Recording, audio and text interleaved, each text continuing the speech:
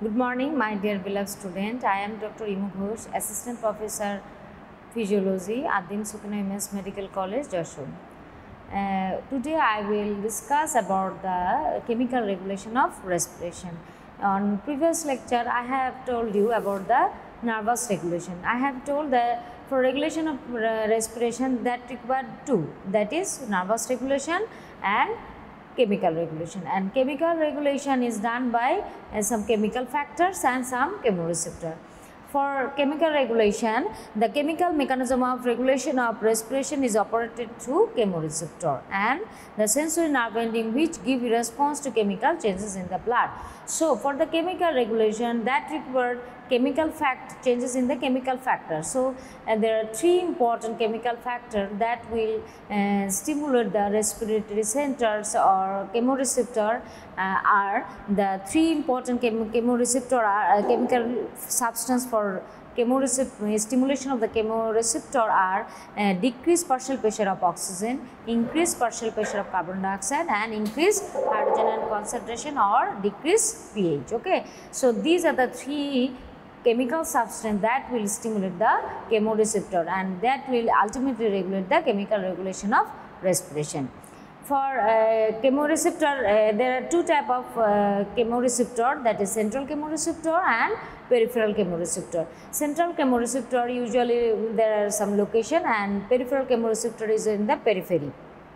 For stimulation of this chemoreceptor, there are divided. The chemical substance will be divided. The increasing in partial pressure of carbon dioxide and hydrogen ion concentration mostly stimulate the central chemoreceptor, and decreasing in partial pressure of oxygen mostly stimulate the peripheral chemoreceptor. This has little effect on central chemoreceptor. Okay, so increased partial pressure of oxygen and increased hydrogen ion is direct effect on central chemoreceptor. Thus, they act on the respiratory center and increase the strength of both inspiratory and expiratory motor signal to the respiratory muscle. Okay, and oxygen in contrast does not have significant direct effect on central chemoreceptor in the respiratory center in the brain stem, rather than it mostly acts via the peripheral chemoreceptor. So, I have already told you that the peripheral chemoreceptor has less effect on central chemoreceptor, but it is potent effect on peripheral chemoreceptor, and increased partial pressure of oxygen and hydrogen has direct effect on central chemoreceptor and little effect on the peripheral chemoreceptor. So, now we will discuss about the type of chemoreceptor. I have already told you that type of chemoreceptor are central chemoreceptor and peripheral chemoreceptor, and the peripheral location of the central chemoreceptor is in the brainstem, that is bilaterally about 0.2 mm beneath the ventral surface of the medulla oblongata. Usually they are located beneath the DRG. DRG means dorsal respiratory group of neuron. Okay, and the area is very much sensitive to decreasing either blood partial pressure of carbon dioxide or hydrogen ion concentration, and ultimately they will excite this DRG, that is respiratory center. So, where is the location of the central chemoreceptor? It is usually located in the dorsal portion of the medulla oblongata, that is 0.2 mm beneath the ventral surface of the medulla oblongata. Okay, and they will be stimulated when there is increasing in partial pressure of oxygen and hydrogen ion concentration, and thereby they will stimulate the respiratory center. Hydrogen ion is the most important direct stimulation for the neuron, but the hydrogen ion cannot easily cross the blood-brain barrier and or cerebrospinal fluid. For this reason, increasing in hydrogen ion concentration in the blood has less effect. Rather, it is increasing in partial pressure of oxygen. They have more secondarily to the increasing in the changing in the hydrogen ion concentration. And carbon dioxide has less effect, but most potent indirect effect.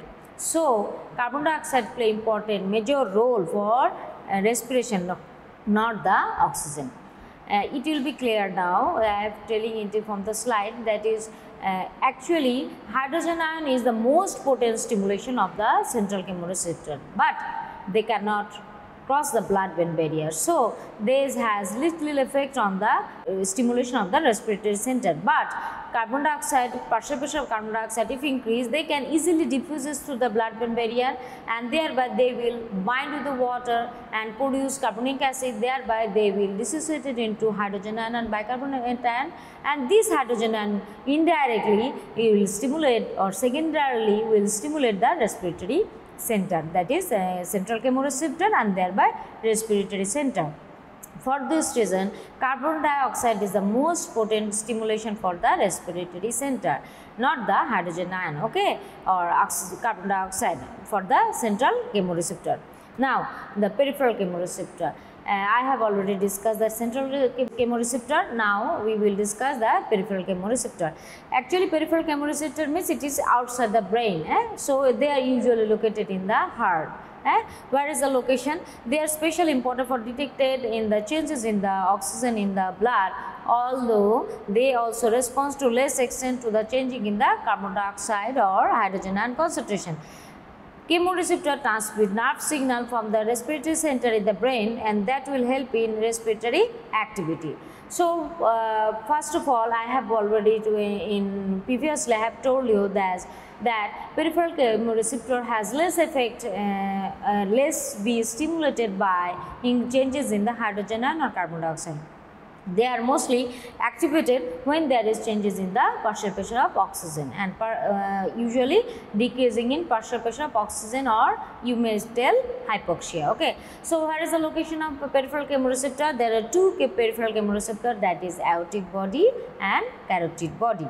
So, mostly carotid body usually located in the bifurcation of the carotid arteries, bifurcation of the carotid artery, and they, when there is changes in, and aortic bodies are usually located in the arch of aorta.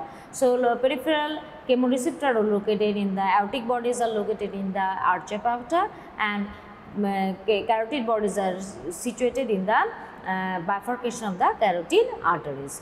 And when they will be activated, when there is decreasing in partial pressure of oxygen, they will be very much sensitive to this hypoxic condition, and because the glomeruli cells are very much sensitive to hypoxia or decreasing in little amount of oxygen, and they will be stimulated, and via the afferent nerve, the nerve is the herring nerve or glossopharyngeal, and by the vagus nerve they will pass a signal to the respiratory center, and they will stimulate the respiration.